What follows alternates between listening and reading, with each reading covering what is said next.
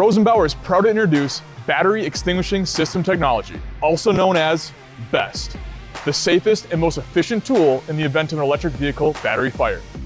All electric vehicle batteries have a similar structure.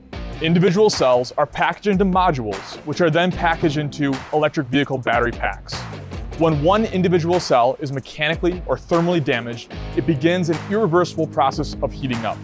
Once an individual cell reaches 300 degrees, the surrounding cells are then thermally damaged, beginning a thermal runaway event within the modules and eventually the pack.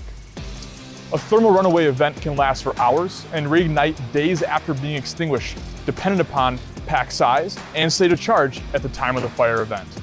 Let's look at the fire triangle. The individual cells act as fuel for the fire. They cannot be removed during the fire event. Next, oxygen. Oxygen is one of the chemical byproducts of a lithium-ion battery fire, making it, in essence, a self-feeding fire.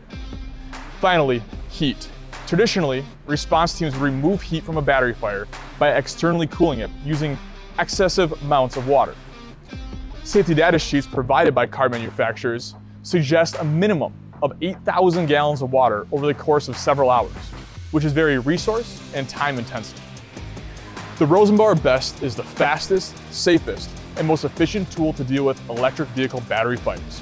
The system cools by penetrating the battery pack and then lowering the temperature of the cells from inside.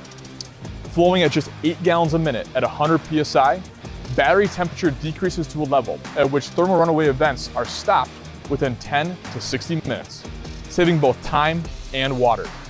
With the Rosenbauer BEST, one fire truck can safely extinguish both the Class A vehicle fire as well as the battery pack fire simultaneously, while keeping the operator at a safe distance of 26 feet.